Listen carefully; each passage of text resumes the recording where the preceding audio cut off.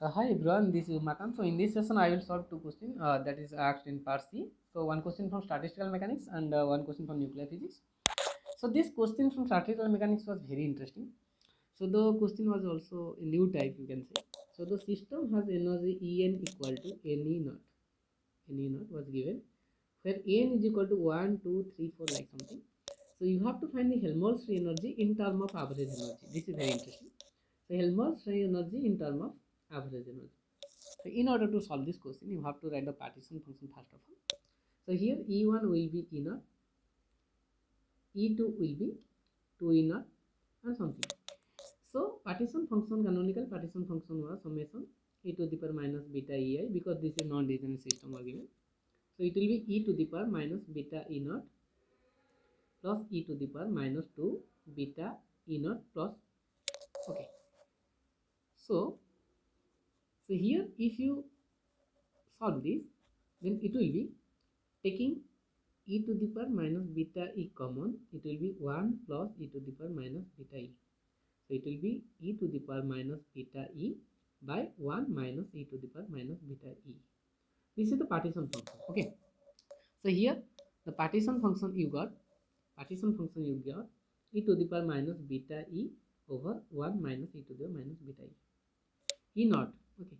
So here you have to find the average energy like minus del by del beta of ln z. So after find the average energy, you will get average energy will be E naught by 1 by e to the power minus beta E naught. This is the average energy. So here 1 minus e to the power minus beta e will be E naught by e. This is important. So note this. Okay. So now it is this portion. You got E naught by e is equal to 1 minus e to the power minus beta e. You have already your partition function as e to the power minus beta E naught by 1 minus e to the power minus beta E naught. So write Helmholtz free energy, that is minus n kBt ln of this z, that is e to the power minus beta e by 1 minus e to the power minus beta e. If you solve this, then you will get minus n kBt whole into minus beta e minus ln of 1 minus e to the power beta e, that is E naught by e. E naught by e. So okay. So now if you further solve this step, you will get n E naught. This is E naught. N E naught. This will be plus, this minus and this minus will be there. So it will be plus kt ln E naught by E. But in option there is no plus sign. Like plus sign is there, so it will be E by E naught. So you have to rearrange this. You have to rearrange this expression in order to find the final expression. Most of the student, some of the student also make a mistake in this step. So here it will be n E naught minus kbt ln E by E naught. So this option was in the answer. So this will be the correct answer to the question, and this question was asked in part C for 5 marks. Okay. So one of the other question is from nuclear physics, and this is for particle physics question. The nuclear reaction was given like this: P plus N was given, P plus K plus X. This is unknown particle.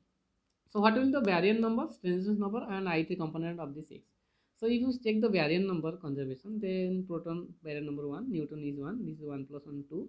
So proton baryon number 1, K plus baryon number 0. So it will be baryon number 1. So baryon number of X will be 1. So what will the Strange's number? Strange's number of proton 0, neutron also 0, proton 0, K plus have Strange's number as 1. So Strange's number of this X will be minus 1.